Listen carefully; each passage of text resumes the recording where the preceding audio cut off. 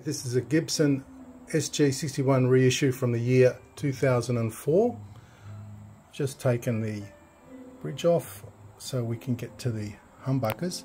So it's the first time I've pulled this apart, and I've had this since 2004. So I'm going to open this up. I've taken the screws out and we'll just see if it's got a long neck tenon. I'm just interested to see if it actually has one. So here we go. 1, 2, 3. Let's get my hand in there. It's a bit tight, but there you go. So that's the pickup. It's a PAF, patent applied for, and there you go. That's the neck tenon there. That's definitely HC, so whoever did this put HC inside it. Heritage cherry. And that's definitely a it's a long neck tenon on these guitars with the joints at the 22nd fret. There you go.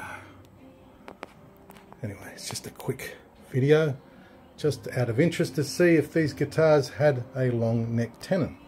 Anyway, there you have it. Aldo signing out. Cheers.